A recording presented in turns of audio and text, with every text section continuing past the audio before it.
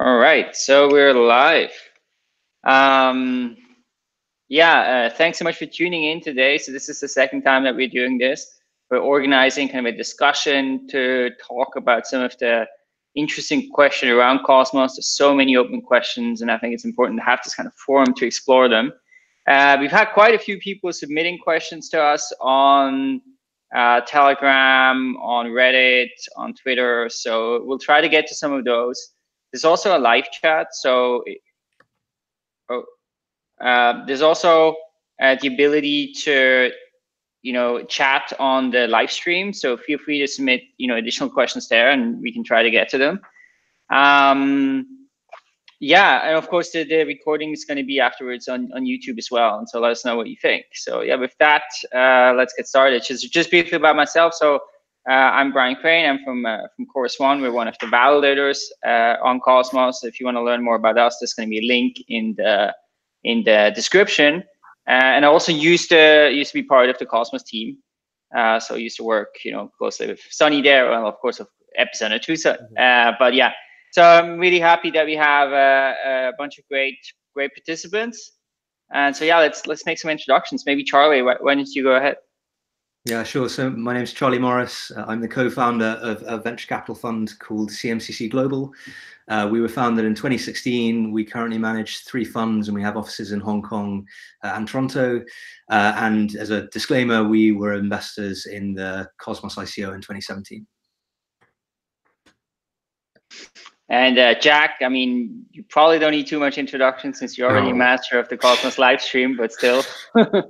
My name is Jack Samplin. I'm a product over here at Cosmos. I've been working a lot on launch and in the SDK primarily, helping grow adoption of Cosmos. And hey guys. My name is Sunny. I'm one of the researchers at Cosmos. And Tendermint, I did a lot of the design of most of the economic design that's currently there on the Cosmos Hub. So looking forward to chatting about that. And then I also co-run a validator called Sika. Oh, I also run a validator. Mine's Jack Samplin. Yeah. Okay, so I thought the way we could start this is by just going around. And people can basically, because there's so many open questions, right? There's things around centralization. There's things around, fees, about slashing penalties. There are like dozens of open questions, different parameters.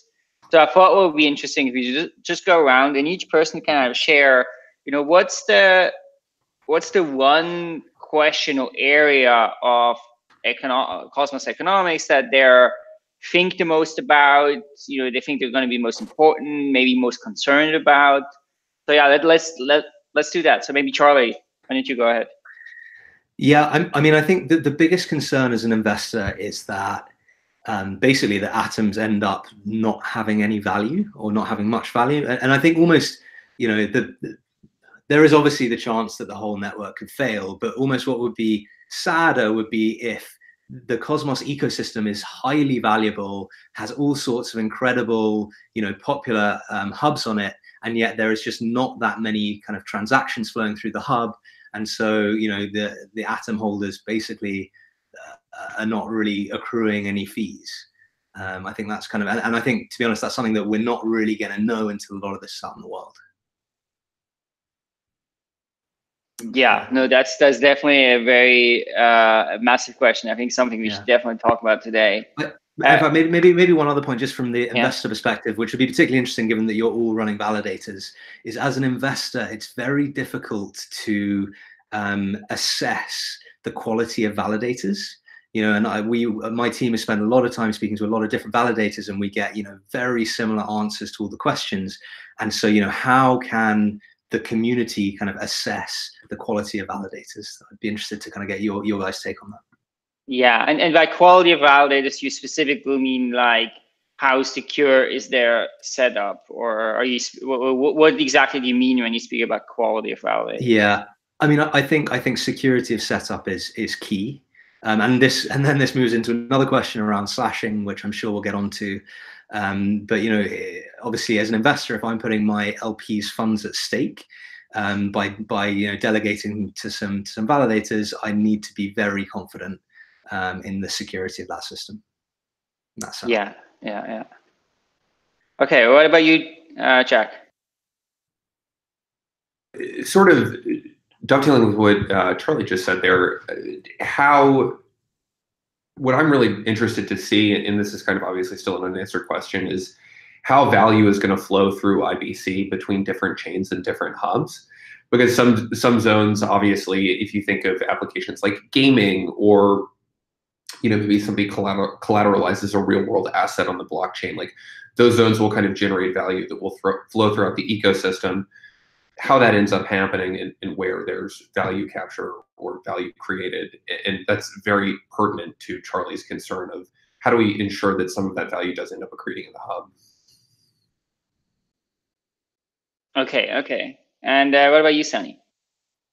I'm having trouble deciding between two of them, so I'll just say both. The first is this idea called partial slashing, which is a way of, the larger, we see this problem right now where there's a couple of validators that are very, very large on the Cosmos Hub. And so how can we incentivize decentralization of that? And so one such tactic is something we call partial slashing. And I've talked about this at length with like Vitalik and Dan Robinson and a lot of other people. The larger a validator is, if they fault, they get slashed more. So a validator of like 20% voting power or 10% voting power gets slashed way worse than someone of 0.1% voting power. And so this kind of gives a natural incentive for people to delegate away and to like smaller validators who maybe have similar security to some of these larger ones. So that's one. And then the other is just this pooled security. So, we see a lot of questions coming up lately around like, how does the Cosmos Hub's pooled security going to differ from like Polkadot's and whatnot? And so I don't know, this might be a bit controversial, but in my opinion, the Cosmos Hub really will see its true value once it starts offering pooled security features. And so kind of me and Zaki have just been spending some time lately, like thinking through and designing some of these pooled security features. Yeah. Okay, I'll just add my own thoughts. I mean, I certainly agree, right? That the question of how will the hub, how will atoms capture value is like a very interesting, complex question. And definitely one I also think about. I mean, and that sort of ties into, I think I also, at course one, we've also been speaking a lot about the question of shared security. And then I guess shared security sort of from two angles. First of all, from the angle of how do you help new zones bootstrap and launch? Because I think that's a difficult problem. And then, how does that translate into value also for the hub? And then I think some sort of using the security of the hub to, lend on other chains is definitely like an interesting direction. And, one aspect, one way, and maybe that's also one thing we could speak about now. Yeah, no, actually, let's come back to that later. So what do you guys, so is the scenario that you guys are worried about that basically the Cosmos succeeds, there are many zones, there are many hubs, so maybe there's few hubs, but basically few transactions go through it, and then if you have a sort of discounted cash flow on these transaction fees, then that in the end amounts to little value. And in the end it's sort of, okay, Cosmos was a great project, maybe Cosmos SDK was popular, Tenement was popular, but in the end the Cosmos hub kind of either didn't deliver because a hub isn't isn't actually something to capture value, or maybe there's a Binance becomes a hub, right? And by them having an exchange on the hub, they're actually maybe a better position to be a hub. Are these kind of like some of the fears? I guess sorry. Yeah, I think some of those concerns are. Sorry, Charlie. I'll let you go first. No, Okay. I think some of those concerns are really valid, but I think that we do have to think about technical limitations. If you're running a decentralized exchange, that's going to be a super heavy chain, and then also managing a lot of cross-chain transfers. Like, is that practical from a technical perspective in the short term? I don't know. I think that some of these problems are going to be larger problems than we think they are, but a lot of them are probably going to be smaller. Anyway, sorry, Charlie. Yeah, I was just going to say, definitely the idea of, like, Binance creating its own hub and that taking away from the Cosmos hub is definitely a concern. And I do think there are going to be some serious network effects that happen here. And one way I've been thinking a little bit about this is kind of by analogy. In medieval Britain, there were weekly markets held in some towns. And what would happen is the lord of the manor would charge a tax to all of the traders who would come to this market. And this tax was a guarantee for the security of the traders. In medieval Britain, it was a bit of a dangerous place, and that you could get easily robbed if you were trying to trade somewhere else. And this, to me, is exactly what the Cosmos hub is. The Cosmos hub is this marketplace. The lord of the manor owns all of the atoms, and receives all of the taxes. And so in the Cosmos ecosystem, if you hold atoms, you're eligible to receive this tax as long as you're providing the security.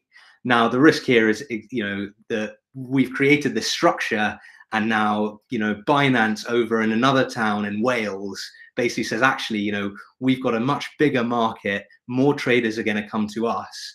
And that you end up with this kind of network effect where everyone wants to go to where the Grand Bazaar is, and that is the Cosmos hub not going to end up being the Grand Bazaar. And that's definitely a fear. I don't know if you guys have any kind of theories as to how you can make sure the Cosmos hub is the Grand Bazaar in medieval digital land. So some of the ideas I have around here are, one is build some lightweight, useful functionality into the hub. So, I think building a large scale DEX is not like what the hub is meant for, but like maybe a Uniswap plugin, for example. A Uniswap is a very simple, like lightweight thing that people could use to quickly go between asset types. That seems like something that would be useful on the hub. Another one is, I have this design. So that would run on the hub itself, not on some sort of, zone connected to the hub. Yeah, exactly. Because Uniswap is such a simple, like lightweight thing, and that it's like, I think, it's my thought. I think it's reasonable to have a Uniswap plugin in the hub where people are going through the hub, and while you're there, you might as well make a pit stop at the Uniswap plugin and just swap your coin, and then continue going on with what you want to do. Another like interesting, like like thing that the hub can provide is, I have a design for how you can pay your transaction fees on any other chain, while keeping your monetary assets on the hub. So let's say there's a CryptoKitties chain or something, right? But you don't want to move your BTC and like money onto that chain because you don't know how the security of it is. But you can still pay your transaction fees on that chain while keeping your money on the hub. That's another like value that the hub can provide. And then really, like I said, at the end of the day, I think it will come down mostly to shared security and how many chains are willing to do shared security with the hub. And then I guess one more last thing is, currently the design with IBC is that they charge fees based off of like the number of transactions going through, and just off of like normal transaction fees that we're used to in the blockchain ecosystem. But actually, I think in the long term, really what the Cosmos Hub validators are doing is they're a decentralized custody, right? Like they're custodying assets, and they're a decentralized custodian. And so custodians generally, they take on more risk, more assets they're the valuable assets they're custodying. And so you traditionally charge fees based off of a percentage of the assets custodied. And I think that's something that the Cosmos Hub validators might have to move into, where you're not charging like based off of the number of transactions going in the hub, but you're really saying that, oh, the Cosmos Hub validators are custodying like $1 billion of BTC this year. Like, we need to charge 0.1%. I don't know what the percentage is, but it might have to turn into a percentage model.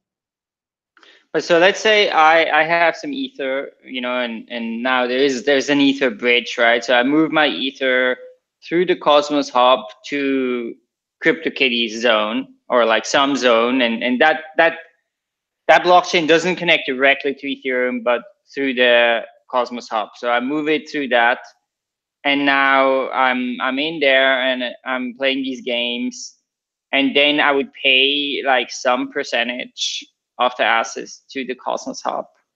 No, Like, it's not. You as a user aren't the one who has to do it. It'll be happening in you know, what will literally just be happening is that like all the ETH that's your share of what you have is a share of the custodied ETH pool, right? And so over time, the ETH pool, like the validators can pull from it, like very slowly, right? Like I'm talking about like, you know, less like a one, like well, less than 1% a year, right? And so but yeah, so basically, you know, you'll take your share of the ETH pool, move it to the CryptoKitties chain, and like do whatever you want yeah, there.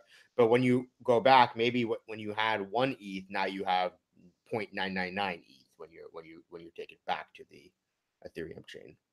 yeah. I guess, Sonny, I guess that the risk there, though, is that if people know that they're being taxed on the assets that they hold, they will just not store it on the Cosmos hub, and then they'll store it on the Ethereum chain or on whatever other chain is not charging that fee. Right. Totally agree with you, Charlie. I think one thing that might be interesting to bring into this discussion is the idea of the community pool. What are some things that this network of users could vote for that could potentially help drive more economic value? Like, as opposed to thinking about in protocol or like large protocol changes, like what are some things how could we use and leverage the community pool to bring more users and usage onto the chain? Yeah, so I think that's a great question, and I think it points very much to the way I think about, you know, what is Cosmos. And, you know, even with something like Bitcoin, people would say, oh, Bitcoin was like the first DAO, and it has this kind of characteristic, right? It has this monetary function. It rewards miners to do this work, and then it has all of these users. But, you know, the issue is the decision-making process of Bitcoin as a DAO is just like not very good. And this is the same with Ethereum. But now we have actually, I think Cosmos governance so far is working pretty fantastic. You know, I think it's early, and I'm sure there's lots of improvements to do. But, you know, I think so far I'm personally very pleased with it. So I think so that's, I think, also the way to think about it for me. You know, Cosmos basically a DAO, right? And so I think the community pool is a really fantastic mechanism that you know, this collective can, you know, decide what to do with it.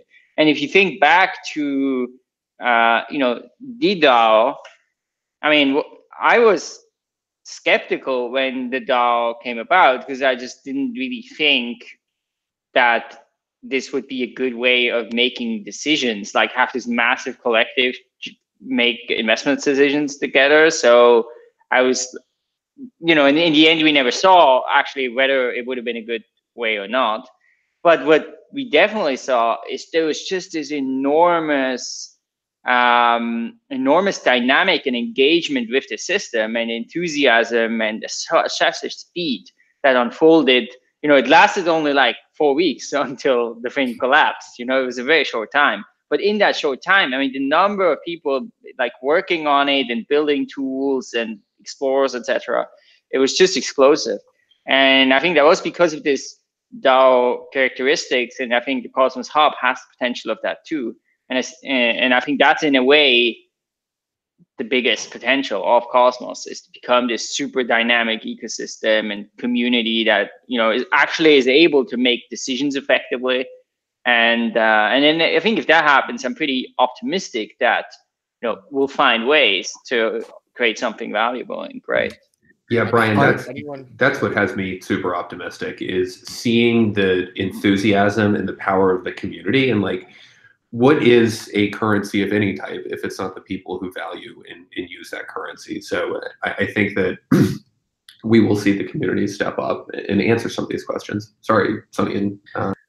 What I was just going to say is is if anyone has listened to my friend's Epicenter episode from a few weeks ago on DXDAO, kind of with Martin Koppelman and Matan Field from DAOstack, and they were kind of making this pitch of how this DXDAO will become this like large global organization that owns DeFi, that runs a lot of DeFi platforms. And so, yeah, I mean, I completely think of a proof of stake validator set as a DAO, and I think that the Cosmos Hub validator set seems to be at the moment, like, they're a DAO, but they're also a way more like competent DAO in that they've like proven that they are able to carry out like large scale coordination stuff, such as launch a public blockchain, where I think out of all the DAOs in existence, such as, whether we're talking about Moloch DAO or DXDAO or the Cosmos Hub validator set, I think the Cosmos Hub validator set is proven itself as of now to be the most competent and like versatile DAO in existence.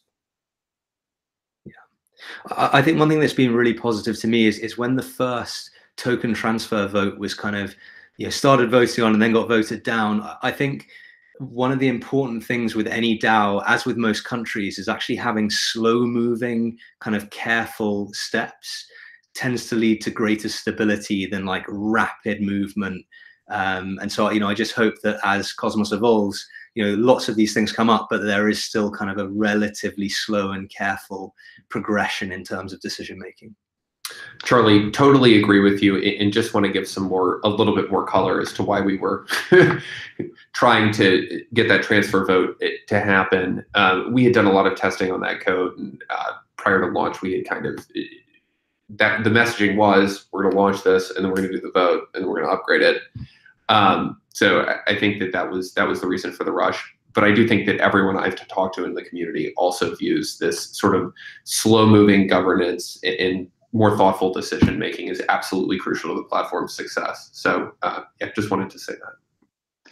Yeah, so I think what's interesting to speak about now, and actually we have some comments in the chat too that sort of tie into this, is, and I think that's at the crux of this, because if we previously the thing you said, Sunny, right, about okay, the Cosmos Hub will like charge some percentage of the assets. Can it do that or can it not do that? Well, the key question is really, how much value does it provide? And does it provide, is it sort of a replaceable thing? If it charges too much, somebody else creates a hub and people just move there, right? So if you have, are they really strong network effects? And so what Matt Bell here, what he says is, I'm optimistic about Atoms because I think the cost of building a quality validator set is hard enough. And, you have this natural shelling point of the validator set. And then, so that's kind of one thing, right? The quality of a validator set. And I think that very much ties into shared security, right? Because if you now need a validator set and the best validator set is getting the Cosmos Hub, and then you go there and say, okay, kind of have this validator set and basically pay for the Cosmos Hub validator set to operate a chain. So that's definitely one. Just on that point, Brian, though, I mean, you guys are all running validator sets. Are you all looking to run them on Iris as well? So we're not running. Yeah, I mean, at least on course one side, we're not running on Iris like right now, but we're definitely we will definitely run validators on many different chains in the kind of Cosmos ecosystem. I mean, the first one we were doing already, kind of Loom, right, which is also built on Tendermint. Okay, it's a little bit different. It's not built on Cosmos SDK. It's just high, but still, it's they're also planning to connect with the Cosmos Hub. I guess my point is, I think a lot of the high quality validators, in order to be economically feasible, are going to have to operate on multiple different hubs. And so we are going to see the same high quality validators on multiple locations. I think that's partially true, but I think that each high quality validator also needs to get a large number of delegators. And the chances of all of these validators having huge stakes on all of these chains, I think is going to be relatively low, which is going to lead to a large number of strong validator operators within the ecosystem. Also, every chain doesn't have the same security model. We don't all need as many validators as we can have and to have everything as decentralized as possible. The design of the Cosmos Hub is to be that way so that it can be this sort of like neutral interchange market that's guarded by this security of this super strong validator set. But if let's say there's a regional co-op of corn farmers that want to collateralize their corn and sell futures on that or something crazy, each of the corn farmers could run their own validator, and they would have stake in that network proportional to their crop yields that year, however they design the incentive sets. So that's a very different validator set that would connect via IBC and maybe not necessarily need that shared security. They're finding security within their own community. And I think we're going to see a lot more of that as the network gets larger and larger. So, yeah, I just wanted to kind of respond to your point, Charlie. So I think it's true, of course, that some other chain comes and maybe they get some of the same value. But like if what makes a good validator like on Cosmos, or like what makes the Cosmos validator community good? I think it's that they're really quite deeply engaged with the project. And if let's say now there's some new proposal about issuing tokens on the hub. Now, is this a good idea or not? It's a difficult question, right? So this will require a lot of like really engagement with this thing. And I don't think it's possible to scale that very well. Like you can go on like lots of chains and say, okay, I run a node on that, but I don't think that has like that, that has value for the chain, but it's not gonna get you the same kind of vibrant community. Yeah, and Brian, to sort of dovetail on that point, I think the question is not what are good validators. I think good validators are going to be profitable validators on the chain because they're incentive aligned with that chain to keep it running. So like how many profitable validators can any individual chain support is the real question. And I think that sort of co-op use case I was mentioning, some of those network participants are likely going to be running theirs at a loss for a little while the economic value that chain secures comes onto the network in bootstraps. So this is a much more complex problem with a lot of sort of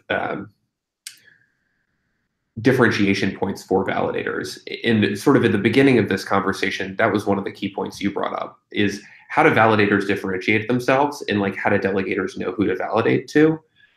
So yeah, anyway, I'll stop there. I think actually, Brian, I think that's a really nice point.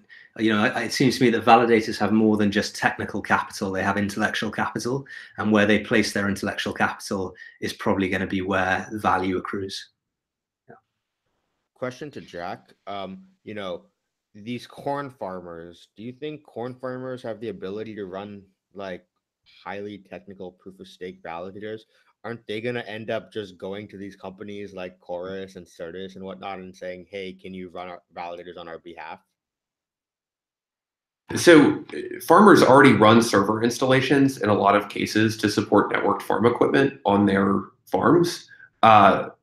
There's a lot of technical information about how to run a secure validator online, and the cost, if you already have internet in a server rack, is relatively de minimis. So I do think in that case, those corn farmers likely would. Cool. I guess, to go back to really quickly to the question about,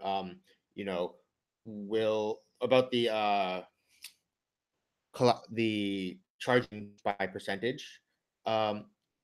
I think that's going to need to be necessary to make a profitable hub, because I just gave a talk at the Interledger Summit like last Friday, kind of talking about how you can use Interledger or atomic swaps to basically, in my opinion, heavily improve the UX of using Cosmos, but specifically by avoiding going through the hub too much. And you kind of ILP send your coins from chain to chain. So you can move, you can use ILP or atomic swaps to send BTC from the DEX chain to the prediction market chain.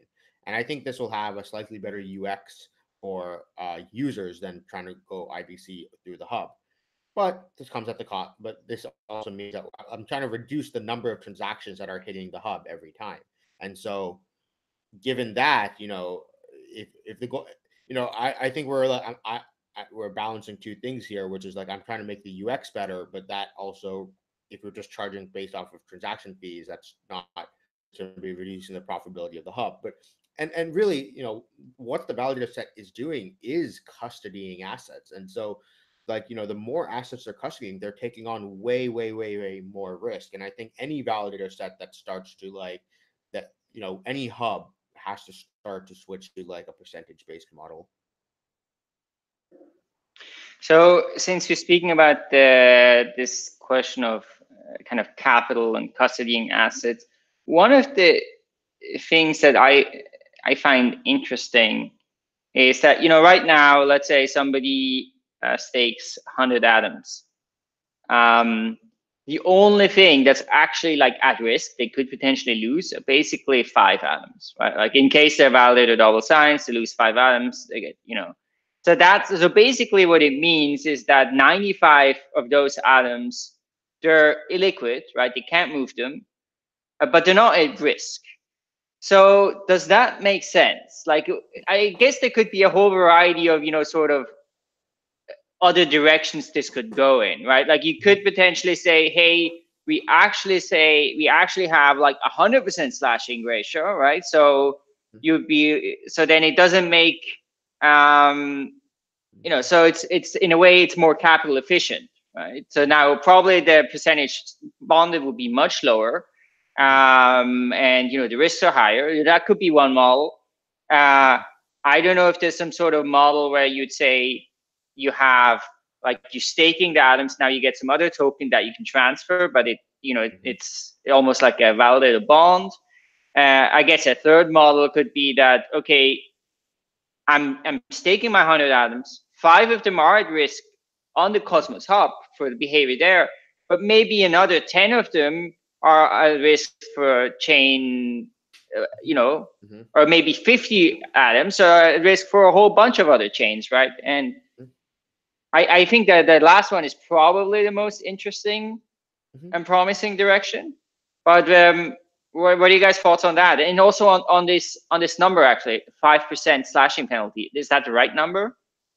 So that 5% is extremely small, and it was chosen to be extremely small just to begin the network.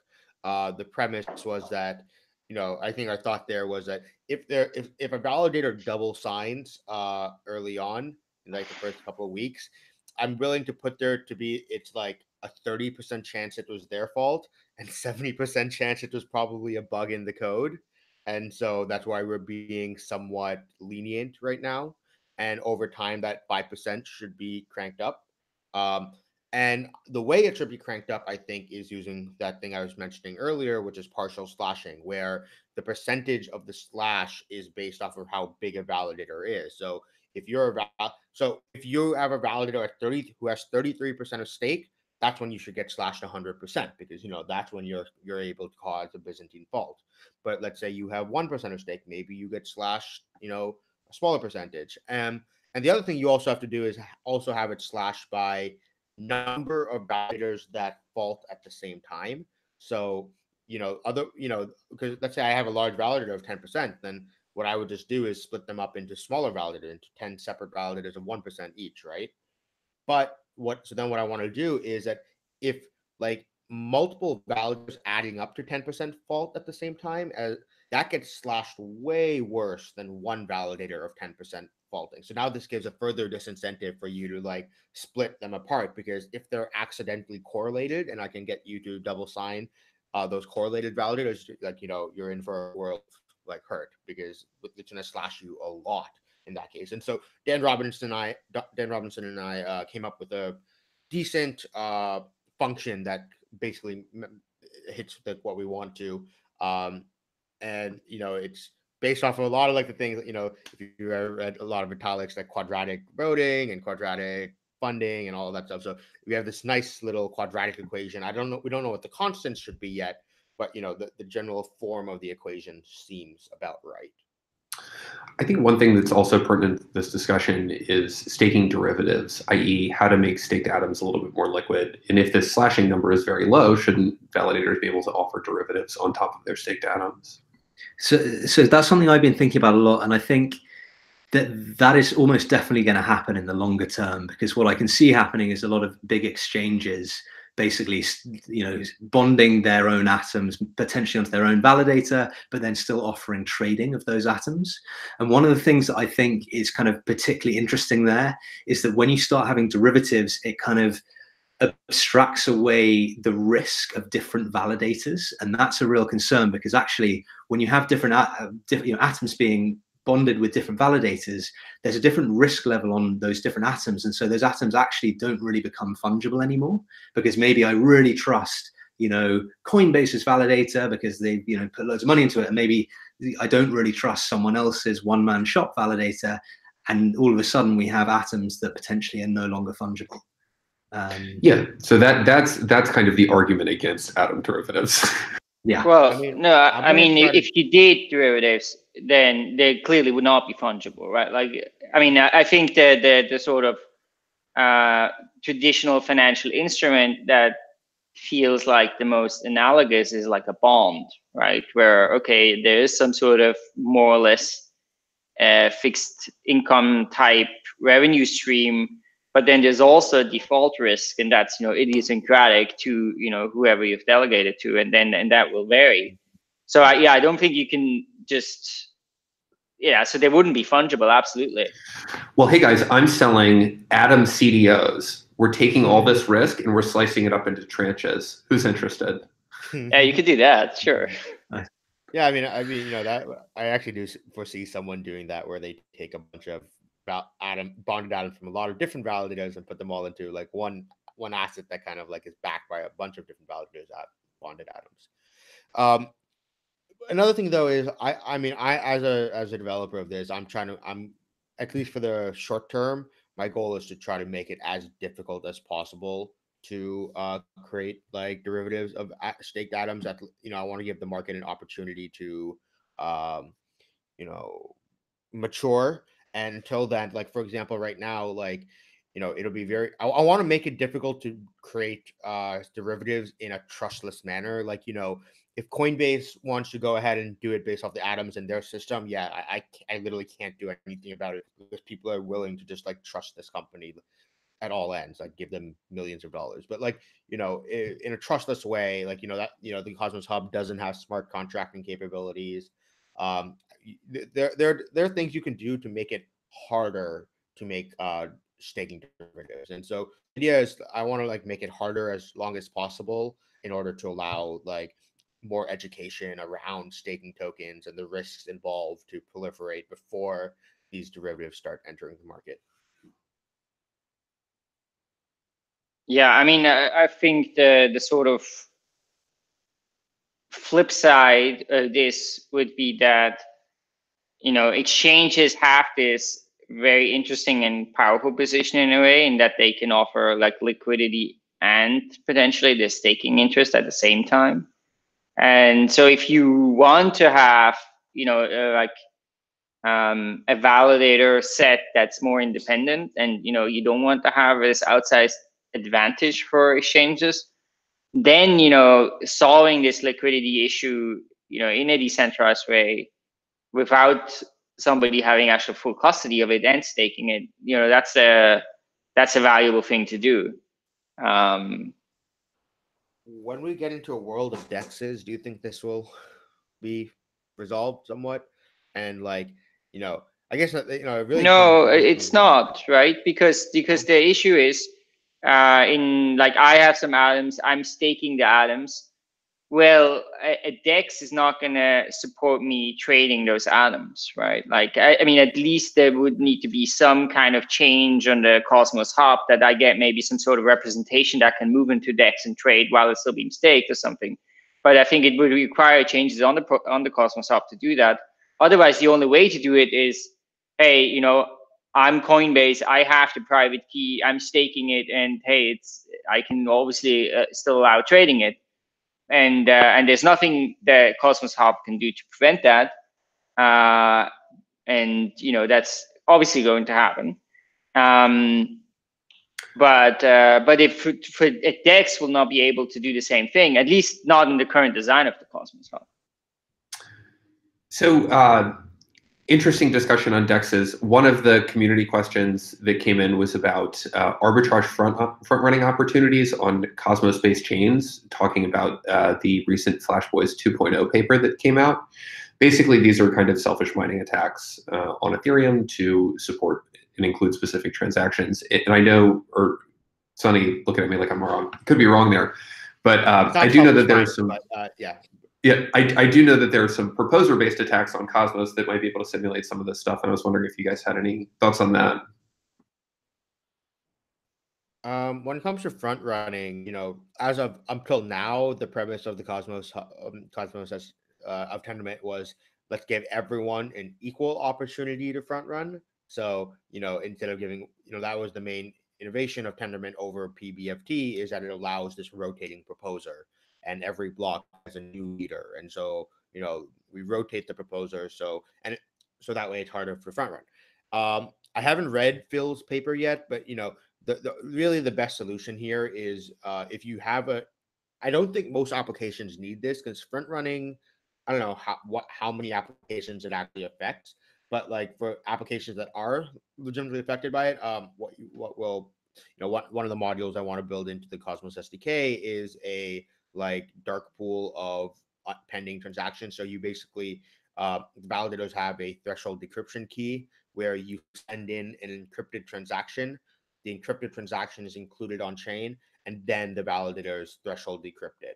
And so this prevents anyone from front running it, even the proposer of the block, because they don't know the content of the transaction until it's been committed to, and then only will they threshold decrypt it.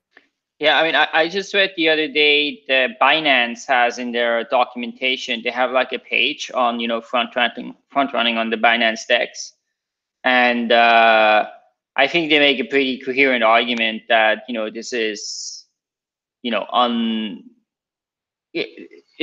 have a bunch of measures. One is just the fast block time. Like the blocks are so fast, and then every block is final, right? So like you have a tiny amount where you'd have to basically try to take that transaction out of the mempool, put a different one in, and then I think they have another bunch of stuff that they're doing there to make this even harder.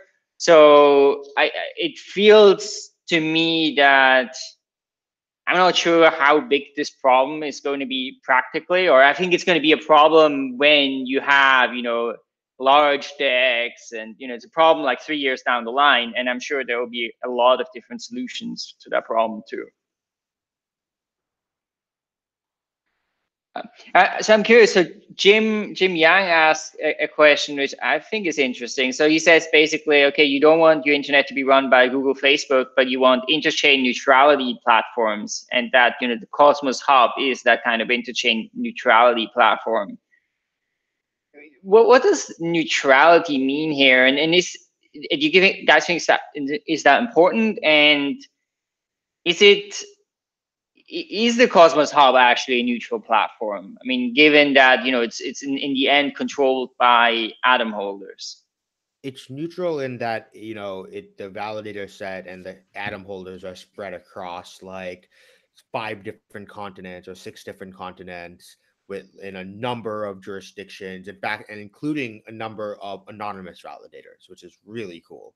And so it gives that level of jurisdictional arbitrage there, where it's hard for all the major tech companies are mostly all American companies under the control of the American government. And I think it'll be not impossible, but I think it would be harder for the American government to exert its will over the Cosmos Hub as a whole. Yeah, I think that's actually that's a really interesting question. And one of the things I've been thinking about is that a lot of the users of the Cosmos network actually will not need to hold atoms and will not really kind of take part in governance or anything. However, the difference here is that if they wanted to, they could buy atoms and they could take part in decentralized governance, which is what differentiates it from kind of like a Google, Facebook, Apple type situation. Permissionless network. Right. And is anyone here, does anyone think that transaction fees at some point will constitute significant revenues for the hub? I mean, as an investor, you really hope so. I mean, this just depends on transaction transaction volumes. And as we see applications like DLive and Lino and some of these other platforms where microtransactions are happening, gigantic volume coming onto DEXs is obviously something we really haven't seen out in the wild yet, but we are anticipating. So I do think that there's a pretty clear line to large transaction fees for Cosmos Hub validators. Sorry, Sunny. Yeah. Oh, no worries. I was just gonna say, yeah, I think that the main value is going to come from the transaction fees happening on chains that are pooling security with the Cosmos Hub. So, you know, even if there's not a lot of volume on the Cosmos Hub specifically, you know, the transaction fees from all of the chains that are being shared security with the Cosmos Hub all generally flow to the Cosmos Hub validators, and so that's kind of where most of the value is going to come from. Yeah, I mean, I definitely agree with you both. I think one of the DLive's really interesting, and one of the questions there is, if you have millions of users on DLive doing all sorts of things, why are they going to want to move their digital assets on DLive onto the Cosmos Hub? Like, what are they going to be doing?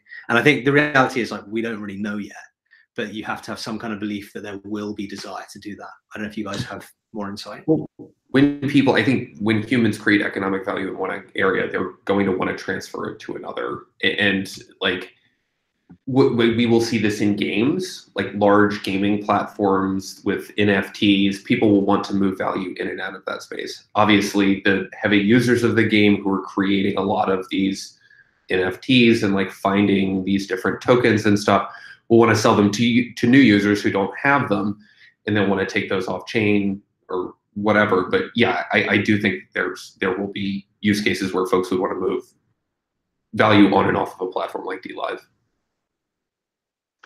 Yeah. I mean, maybe just on the transaction fee point, I kind of disagree on this. I mean, if you look at it so far, right, there's actually no blockchain ever at any point had large revenues from transaction fees. And I kind of you disagree?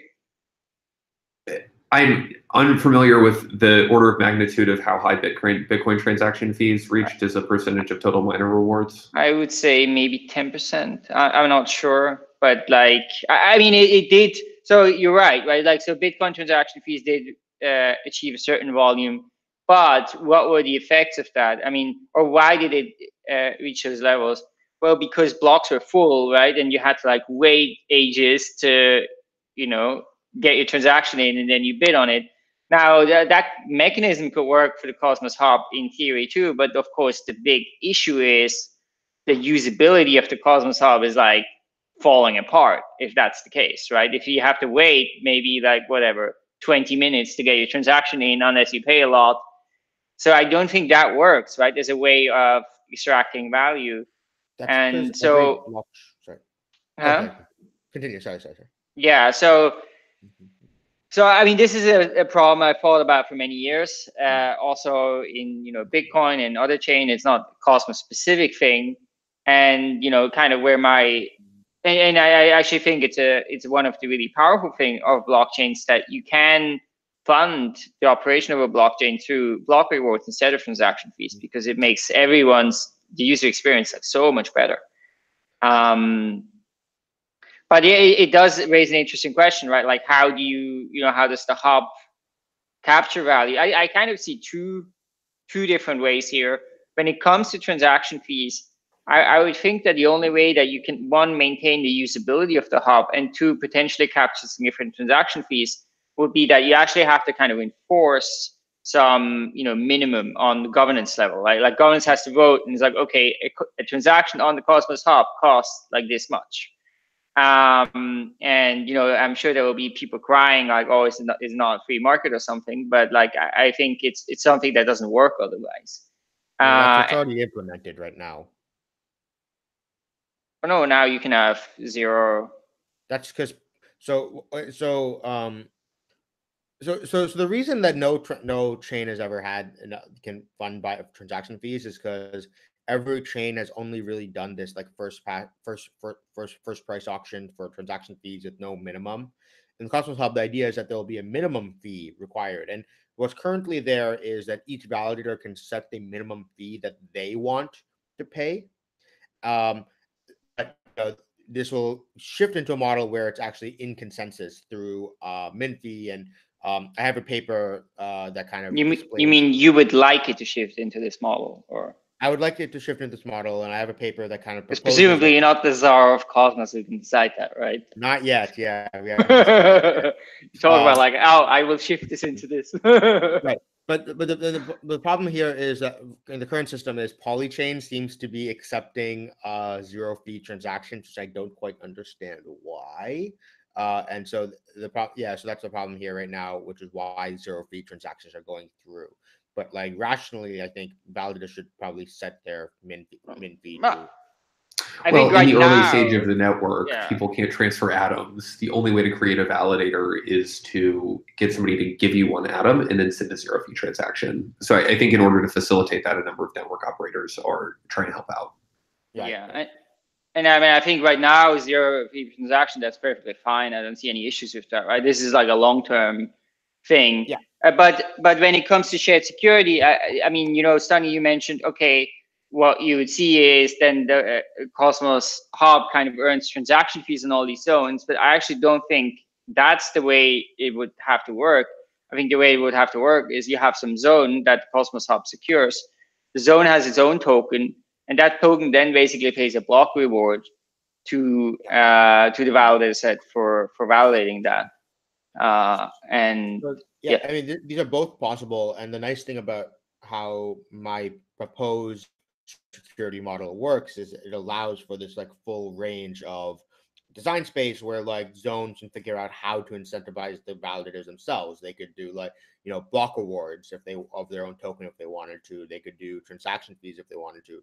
And you know, the shared security model that Zach and I are working with right now, it's much more Hayekian like this than like, you know, in Polkadot, for example, there's only this, or the only incentivization really is you know, to lock up the dots, and like, you know, I guess the locking up of dots in order to secure a parachain slot is supposed to be what incentivizes the validators. So so this is kind of like, you know, I think we'll see a lot of different like exploration on how to incentivize the Cosmos validators to validate. What do you mean by Hayekian? Hayekian, obviously of or pertaining to Hayek, but how so? Because in the current shared security models that are being proposed by ETH 2.0 and by Polkadot, I think it makes a bit more sense for ETH 2.0, but what they're basically saying is that, look, here's a pool of a lot of validators, let's say 1,000, for example, and then the protocol will say, okay, you 50 or you have to do this parachain, you 50 have to do this parachain, you 50 have to do this parachain, and so on. While the Cosmos Hub, you know, my proposed model is that a chain shows up to the Cosmos Hub and says, hey, I want to be validated. Who can validate me? And each individual validator can individually decide whether or not to validate that chain. And that will create a system where there's some chains that maybe have 10 validators, but some that have hundreds. And that's okay because, you know, this is an efficient allocation of security, because some chains just simply don't need that security, right? Like the CryptoKitties chain clearly does not need the equivalent security to the Maker chain, and the CryptoKitties people are overpaying for security otherwise. And so this Hayekian approach, where it allows each validator to individually decide what's best for their use, what's best for them, will actually lead to an overall efficiency of allocation. Yes, like validators are independent economic actors and should be treated as such instead of being centrally planned. Exactly. Okay, so I would say we maybe can take a little bit more, and I would say this last part, what I would be curious about. So, you know, the Cosmos Hub was launched, and you had to make some choices for, you know, the parameters, right? And then, of course, there was very little information to make those choices on, right? So to a large extent, they were just sort of, you know, guesses, right? Where, okay, we start with an inflation rate of 70%, at 7%, maybe it goes up to a cap of 20%, change a certain rate. We target 67% bonded, you know, the 5% slashing, you know. There are, I don't know how many, maybe a dozen or so, maybe more. of these parameters that were chosen. And, I'm sure many of them will end up being suboptimal, or maybe probably all of them. So I'm curious, and then of course it's very early, and, probably it's too early to make any changes there. But does any one of you feel, or like, how do you guys feel about the parameters that were chosen? And are there particular ones that you already feel, okay, these should be changed? So I'm what I'm interested in actually is in the bonding periods.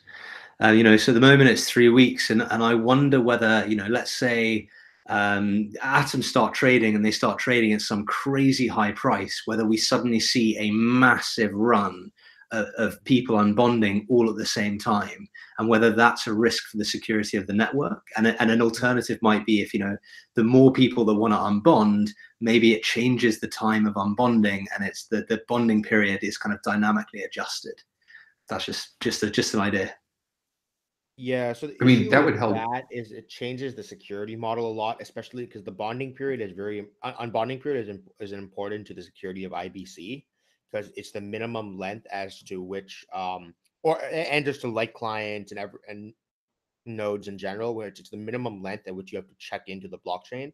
And if that's dynamic based off of things that are happening in the blockchain, that heavily just changes the security design of like clients and IBC and whatnot. So you want them as a client, like the foundation, the rock on which you like base all of your the one constant that should remain true through all of time is that unbonding period, where that as long as you check in once every 3 weeks, you are safe in the network. And so you don't want that to fluctuate, because the whole point is that you might not be following the network, and so you don't know what the unbonding period has changed to.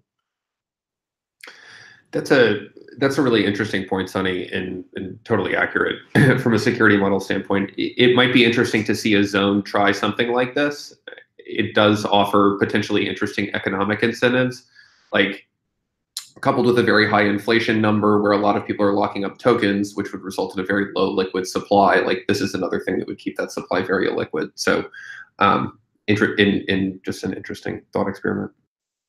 So, I mean, to go into general about like the parameters in general, there's so my second favorite podcast after Epicenter, of course, is there's a podcast called Planet Money from NPR, and it's like an amazing podcast. I highly recommend anyone listen to it. They just talk about like random economics topics, or just general really interesting topics in general, like maybe in the periphery of economics. But one of the definitely more economics focused one was, they were talking about like how the Fed chooses interest rates. And, they had this one section, they basically like, how do they choose this 2% interest rate that they kind of target? They're like, feels right. They're like, all right, yeah, we all decided it felt right. All right, let's go to lunch now. And so, even the way that like the Fed chooses interest rates for the United States, like dollar, and like thus the entire world, is just this like very ad hoc, it feels right system. So just wanted to throw that out there. But, more specifically about the Cosmos Hub specific parameters and specific, I agree a lot of these things that we chose right now just felt right? And like, 7%, 20%. These are just like random numbers that we just made up.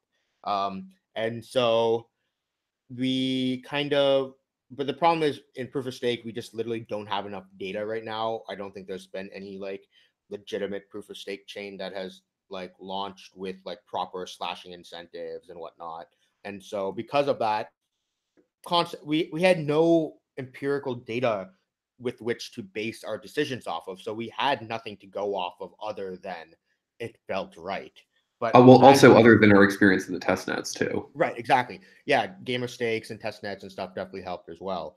And so going forward, as we get more data, real world data from the Cosmos Hub, as well as from Iris and from other chains, other proof of stake systems, we'll have more empirical data off of which to better choose our parameters.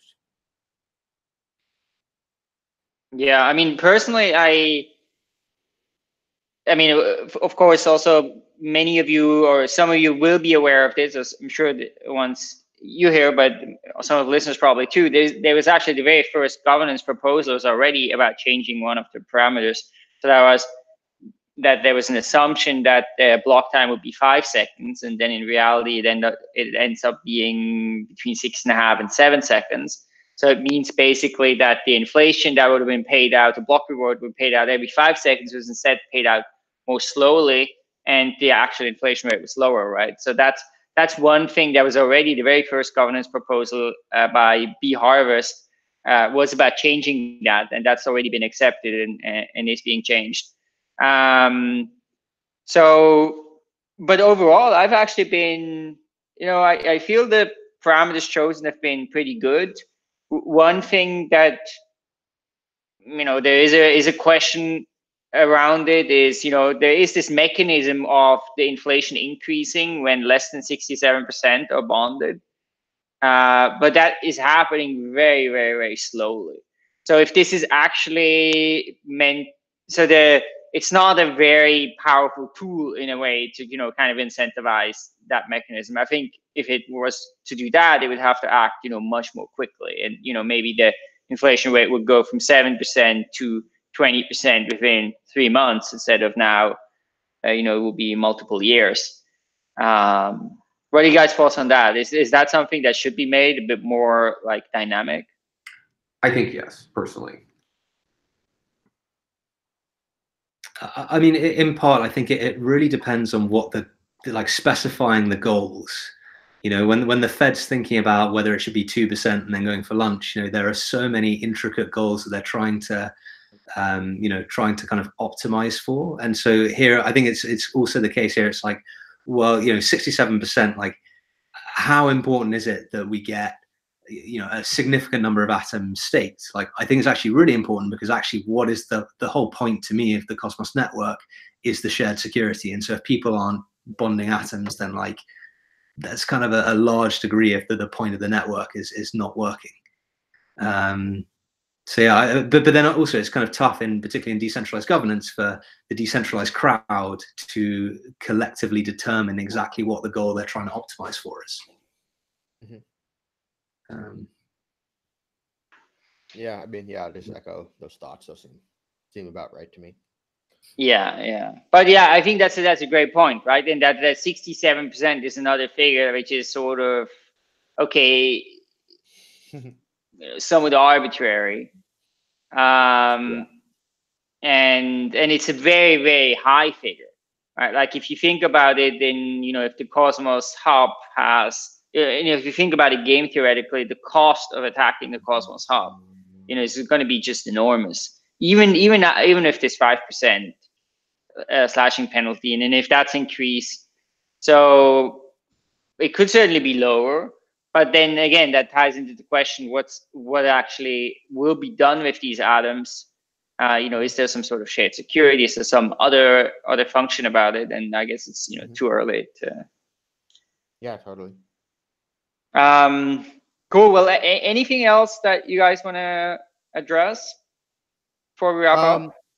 One of the things that Zaki and I have been pretty interested in lately is like, creating some community initiatives around deploying zones. So, like we're going back to the whole thing where, the Cosmos Hub, the Atom Holders is a DAO, right?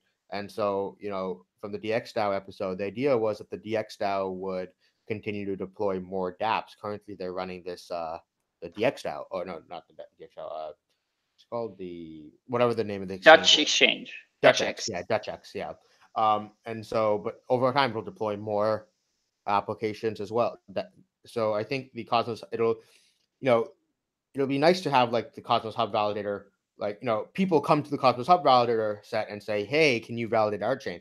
But I think it'll be also really cool to have the Cosmos Hub validator set validators or the Atom Holders as a DAO basically say, oh, here's a new chain we want to deploy, and let's like start deploying it. And like, so I think it'll, and I think so, AIB Tendermint, we proposed one idea, which was this photon hard spoon. And so, but this is really up to the community of whether they want to execute on this or not.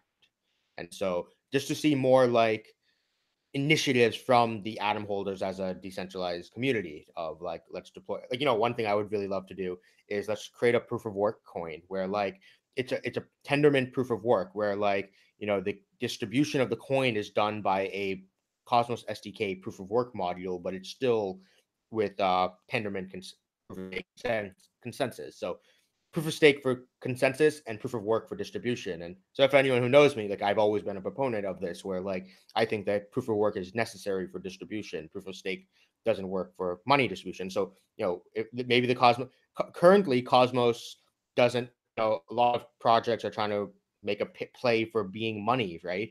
Cosmos currently doesn't have a play for that. Maybe the Cosmos Atom holders want to make a play for that. And I think maybe that's one thing they could start to do, or I don't know, just something, or like, something like the community. I want the community to get riled up and like towards like, up until now, we've had this like mission of launch as this like coordinating aspect for like the entire community to like, and right now it's like enabling transfers. But like, I think what can we do beyond just the Cosmos Hub as a decentralized community?